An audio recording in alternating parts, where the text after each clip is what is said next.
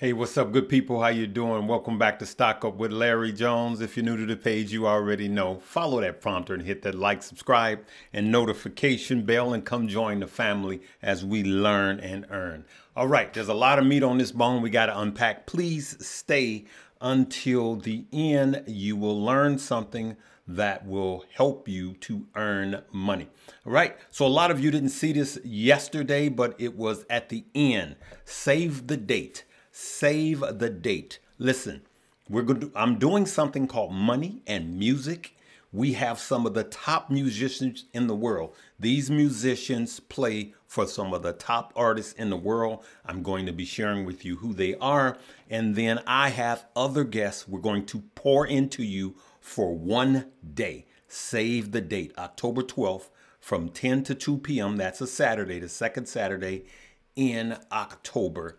I will be sharing more details actually tomorrow, and there's already other guests that's going to attend. As you can see, it's going to be in the Chicagoland area. Listen, this is the one you want to be at. I'm going to make it ridiculously cheap and affordable for everyone. So I don't want you to just come yourself. I want you to bring people with you, okay? All right, so let's go right to it. Stock market today, Dow falls, NASDAQ gains after picking up monthly core inflation, right? That was half of the roller coaster today. The other half was the election, right? The market was down before CPI came out, but there was a roller coaster, right? Now, I want to tell you guys that crypto started to fall. It trades 24 hours. It started to fall when? It started to fall right after the election. Okay, this is going to be one of those videos where we're only going to talk about politics as it pertains to our finances or to the stock market. Okay, so I mentioned on yesterday's video, they were going to mention the chips. They were light on chips, meaning they didn't talk about it much. And that was good. Actually, NVIDIA is up because the CEO was speaking today, and that's a whole nother video. And because of what he had to say, NVIDIA was up today. I haven't looked at it recently, but it is up because of that. But the overall stock market and crypto last night did not like what the election is telling you. Now, let's talk about how that affects our money. If he wins, the stock market will reward us sooner. I'm not going to say immediately. Let me take immediately off the shelf. Sooner. But if she wins, the stock market will come down and come back because the stock market, these are the facts, have performed well under both parties. It has. Take your feelings out. Look at the data. It has. Now, I'm just going to say, look, let's look at the NASDAQ. As we can see, the NASDAQ, when CPI came out an hour before the market, we saw this sell-off, right? Let me put that up. We saw the roller coaster. It went all the way down, so the market sold off, you know, boom. And then what? From the bottom, then it ran up, right? Trying to decipher all of this information. 3%, the NASDAQ at the time of filming this, about an hour before closing bell. I have to talk about this because these are the stock that are affected by the politics. DJT did not like his performance last night. It plunged, okay? Why did it plunge?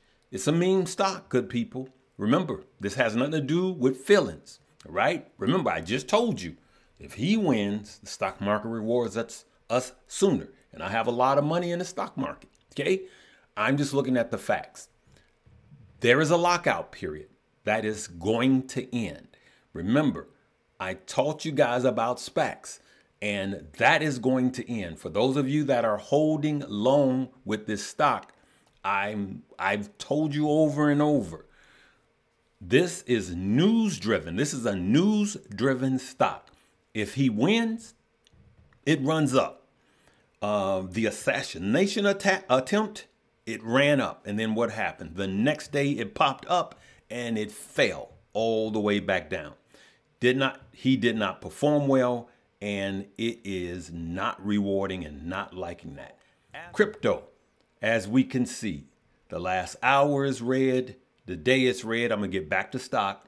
In the last week, it's still green. Sorry about that, good people. I'm just talking. We're still above 57 on Bitcoin. Look at that. So we're green for the week, but for the day, we are red. Now, let me say this. There was a report that came out that said that if she wins, Bitcoin could come back down to 40 by the end of this year. This is not Larry. This is what this report said, and I think it's biased. But if he wins, they say that Bitcoin could go to 80 by the end of this year. Not next year, but Bitcoin could go above 80K this year if he wins. Now, I was at the Bitcoin conference. He came, he spoke, and he was pro Bitcoin, right? And so I'm just telling you the facts, and you make a decision based on what you think. I know I'm hitting you with a lot. Now, when I say crypto and I show you Bitcoin, that means all because it doesn't matter what crypto you're holding. If Bitcoin goes down to 40, whatever you're holding is going down to 40. But if Bitcoin goes up to above 80, all of your altcoins are going to dance and your meme coins are going to go insane. All right. So I'm just giving you the facts. So look at this. This is just, here we go. This is the 11th. I got it on the 15th. This is the 11th. We had a swing today. Look at that. Look at that swing. Was that 4%, 5% swing in a day? Look at that. So it went all the way down to 55, right? You see that? That was the 11th, which is today, all right? All the way down to 55, back up to 57. Why? It did not like what it saw last night. This was before, it started to, as you can see, it started to tank when? Last night. Today was the 11th. It started to tank last night right after the debate, okay? And then we had CPI, right? Consumer Price Index. Now, I was going to play that for you, but you could find that for yourself, right? But this I do want to play. There was one chance, a small chance, that this data might favor a 50 basis point rate increase. It did not. If it was substantially lower, substantially below expectations, there was a chance it might favor 50. It does not. So what happened is you've had an increase in the probability of a 25 from 71 to 85%. And I expect with the PPI tomorrow, if it comes in around expectations, it'll lock in at 25 for next week. Thank you, Steve. Tiffany, what was your reaction and take on all this? Yeah, so I agree. I think this is probably, this is a 25 basis point rate cut in September. It takes away some of the urgency that the markets were discussing around a 50. I think ultimately, though, the Fed probably had made up his mind. I don't think that the labor market report that we got a few weeks ago was weak enough for them to go. It wasn't great, but it wasn't weak enough for them to go 50. I think more likely what happens in September is they announce 25, but they make it very clear that they're going to do a sequence of rate cuts because relative to their own monetary policy rules, they look a little bit behind a curve. So they can, there's a range of possible outcomes here where it's appropriate for them to be cutting. So I think that's really the message that they're going to send. So it really was a good report. And this is like the fourth consecutive good report. You know, it's just taking the market time to decipher all of this information like it did. When you put this right behind the debate, then the market just took a little time, as you could see. The market on every major index, the S&P, NASDAQ, the Dow, and the Russell, it had to take time to decipher this, and then boom, right back up. And so this is what I was saying. Now, I believe we're going to have a bigger dip like this. And I don't believe that the low of the stock market or crypto is baked in yet.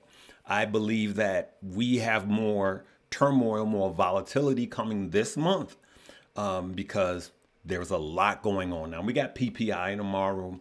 We'll see how that goes. I know that a lot of people have their emotions in this. And if you have your emotions in even this political thing as it pertains to your money, I'm telling you to remove your emotions, because emotions will get you wrecked. All right, good people, make sure you check out all the links below. Make sure you check them out. We have the class, Stock Up You for stocks and crypto. We have a save the date. All right, that's not a link below, but I want you to save the date. I will have a link for you tomorrow on that. And now I want to show you, I left this for the end, moomoo, everything you need to know about this exciting new September promotion from moomoo. Okay, so make sure you do that. Now here's moomoo. Love you guys. Live, love, laugh, and learn. Check out this exciting promo from moomoo. In this September, new users sign up using my referral link. Meet the deposit requirements can get you up to 30 free stock. Whole shares, not fractional, but whole shares. While the regular new user of moomoo only get up to 15 free stock. That's double the reward, double. Now here's how it works. Sign up using my link, complete the deposit actions, deposit $1,000 and keep an average asset balance of $1,000 for 60 days. Unlock your 30 free stock. On top of that, new users can enjoy 8.1 APY for the first 3 months on balances up to $20,000 and 5.1% afterwards when you activate the coupon. What's more, moomoo offers low trading fees. You can trade US stocks, ETFs, and options with zero commissions, no minimum deposit required, no account maintenance fees, also zero platform fees and zero contract fees for equity options and ETF options. Other fees may apply. For more information, visit moomoo.com/US pricing. You also get access to many pro tools as well, such as option price calculator, real-time options chain, options unusual activity, etc. If you trade options, don't miss out.